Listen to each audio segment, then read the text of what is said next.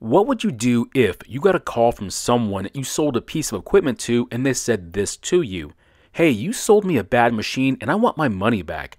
Now, being a reasonable person, you might tell them that you'd like to at least get it back and see if it's fixable, but when you get it back, you find out it's a lot worse than they said it was.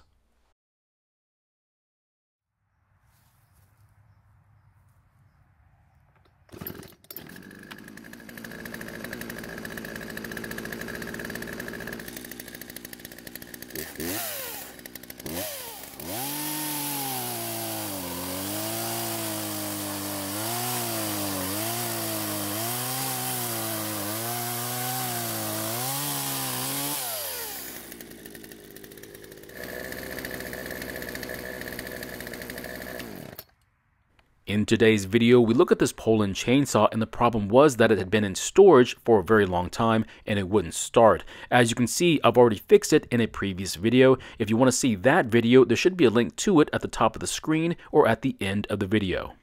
However, before I fixed it, I had to give it a quick cleaning, that way I wouldn't get dirt in places like the carb, fuel tank, or even inside the engine. While I clean this chainsaw, I'm going to finish the story I was telling you about at the beginning of this video, and if I have time, I'll tell you a few other not so great experiences I had to go through.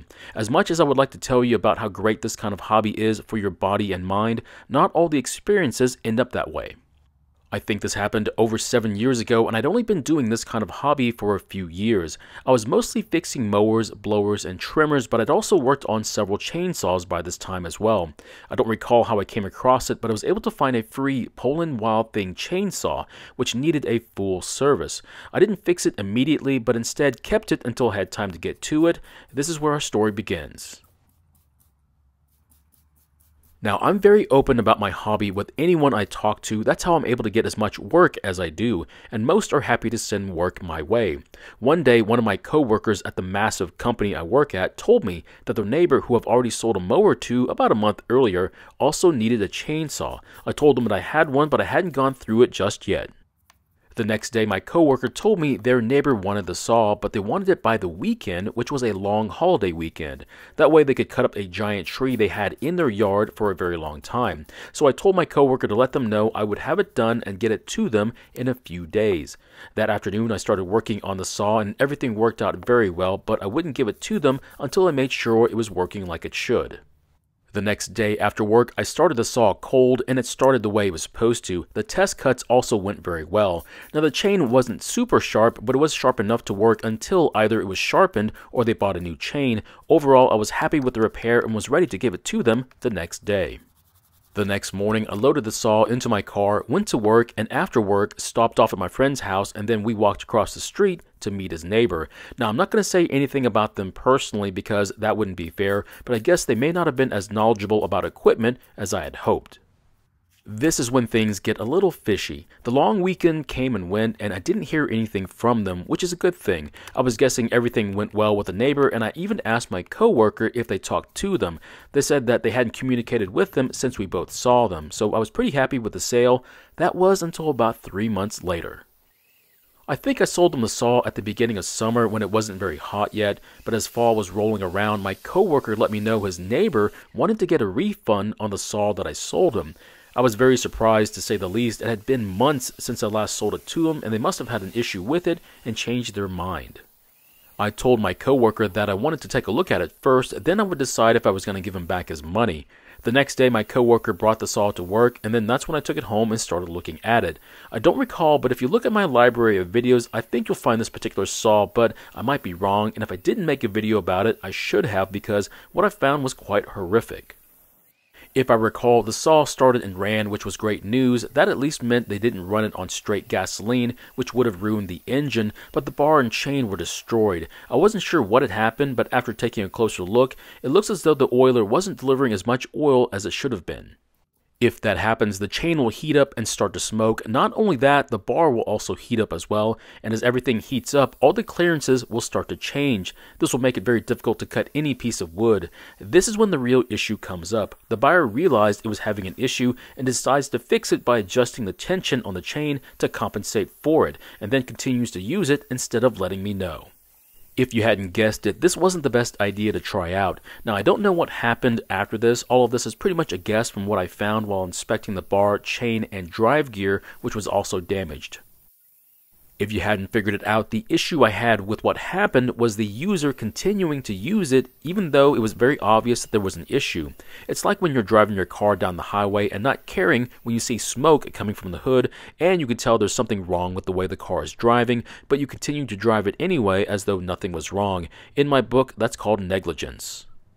Now, I don't know why it took them 3 months to ask for a refund, but now the ball was in my court. I had to now decide if I should give them their money back or say sorry, it's been too long, and it's very obvious you damaged the saw by continuing to use it instead of notifying me. I know a lot of people aren't going to agree with me, but in the end, I took the saw back and gave them their money.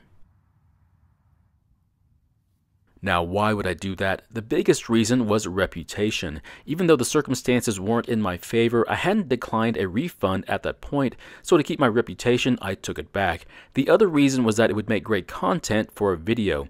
Now, I know some people will have a different opinion about the situation, and I would hope so because that's your right. Fortunately, because of these circumstances, I also have the right to decline any future services to them as well, which did happen about a year later. The neighbor was able to get my phone number from my coworker and asked for either service or to buy another piece of equipment, and if you hadn't guessed it, I graciously declined. So is that wrong of me? I don't think so. I made a choice to give them back their money, and I also had a choice to help them, and I chose not to.